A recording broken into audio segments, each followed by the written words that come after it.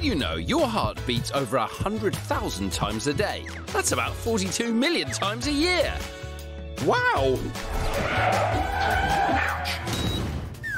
Next stop is your heart. And how it can be helped by one of these. It seems totally bizarre that taking a patient's vital signs could be helped by a car. So I'm heading off in the fast lane to meet the motors.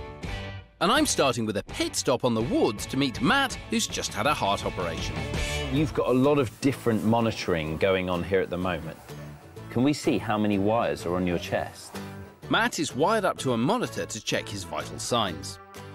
Vital signs are important bits of information about a patient, such as oxygen levels and heart rate. Are you allowed to unplug yourself at all? What I have to do is I have to get my nurse. They will take this off. Doctors and nurses write down Matt's vitals by hand on a chart. This system's time-consuming for the staff and, more importantly, uncomfortable for Matt. So, at the moment for you, basically, leaving the bed is a real hassle. Yeah. Chris, this is where the cars come in. In Formula One, monitoring systems have gone up a gear. This is Dr. Adam Hill. He's the Chief Medical Officer at McLaren and works out how Formula One technology can be used in hospitals. What a cool job. So how much is a Formula One car like a human being? Well, Formula One cars are incredibly complex devices. They have an engine, a bit like our heart. They have a need to breathe, a bit like our lungs, and they're incredibly intelligent. Oh, just like me. And the healthier the car, the faster it goes. So just like a patient, its vital signs are monitored. We use little gadgets like this that collect information at up to 960,000 times every single second from a single sensor. Wow, that is amazing. The F1 system is wireless, efficient, and fast. If only the hospital had something like this. Well, Dr. Adam has worked with Birmingham Children's Hospital to create a new system. It's a world first. It's brand new, and I'm going to try it out. Alex, that's Yes, it now. That's it now. It's flashing. It's flashing. It's working. It's sending the signal to the monitor. Yeah. It has one sensor doing the same job as the 6 that Matt is hooked up to. The results are instantly available on the computer monitor. Bye-bye charts. Plus, it's wireless. I can walk anywhere, even do a few press-ups if I like. You're doing very well, Chris. All this time, it's recording my vital signs.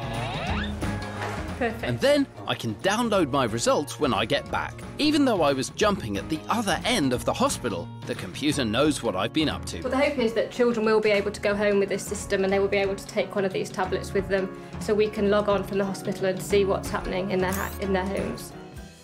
This would be life-changing for patients like Matt. How much easier would you find it if you could just wear that new monitor? A lot. Seriously, I would lose a lot of these wires. It's small, compact, and that monitor takes 60 seconds to monitor your heart.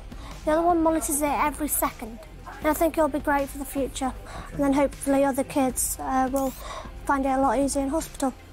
Thanks, Matt. Who would have thought that hospitals can learn stuff from a car? Today we're looking at how your blood flows through a one-way system around your body. Morning, Zand. What are you doing? Oh, Chris, I'm glad you're here. I'm going to make a formal complaint about this new bed they put in the lab for me to nap in. I mean, it's terrible. It's not a bed. It's my scientific inversion table for doing physiological experiments on you. Take a look at this. When I lie Zahn down like this, his veins bulge. His head turns red as his head fills with blood. I feel terrible. And he's getting a headache. But when I sit him up this way, the veins don't bulge around his feet. His foot doesn't swell, it doesn't turn red, and he doesn't get a footache. So what's that all about? Well, it's all because of valves. The blood flow in your body is a one-way system, and valves are an essential part of it. Your heart pumps out blood to your feet with the help of gravity. But then, on its way back up to the heart, your blood passes through valves, which are like little doors, slamming shut to stop the blood falling back down the wrong way.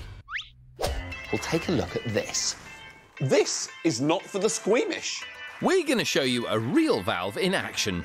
This is a section of a cow's leg. You can see here an artery and a vein. And these are a bit bigger than your arteries and veins, but they're basically very similar. Arteries carry blood away from the heart, and veins carry blood back to the heart with the help of valves. In your leg, the blood can only flow through the vein in one direction.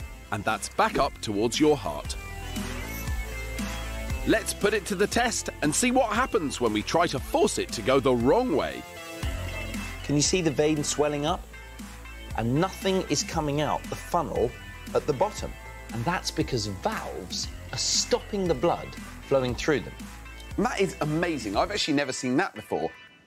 And I can show you another thing that Chris and I had never seen before today, which is the valve inside the vein itself. We've cut it open and laid it flat. And if you look right here in the middle, you can see two very thin flaps of skin which make up the valve. That flap of skin is enough to seal off the vein when the blood tries to flow in the wrong direction. It is really cool to see how tiny that membrane is when it does such an important job. In fact, it's so important, we're going to show you how disastrous it would be if we didn't have valves. And I thought I'd make it into a little competition. Chris, prepare for the battle of valves versus no valves. I've made two absolutely perfect models showing the inside of me and Chris. Not sure they're that perfect, Zand. The bowl represents our hearts. The red tube is an artery carrying blood all around our body, and this other tube is a vein pushing blood back up to the heart.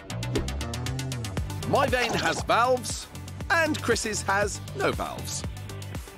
What we're going to do is put our blood, represented by the fluid, into the heart, and then use this pump to try and get the blood back to the heart up the leg veins as quickly as possible. Let's put the blood into the heart.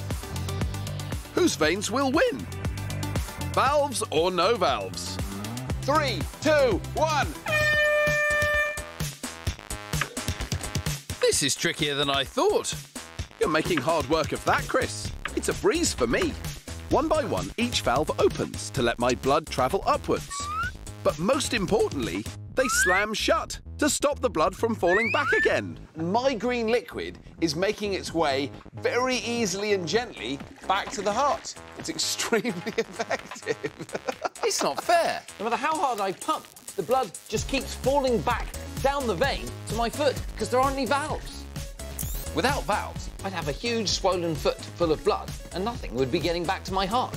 Meanwhile, I've won! With the help of these valves, it's proved extremely easy to get blood all the way back to the heart. The only problem is I'm beginning to wish that I'd connected the vein to the heart. Wasn't expecting it to work so well. Whoops. So we've shown you what valves actually look like, and that blood travels around your body in a one-way system, which is why your feet don't get red or swell.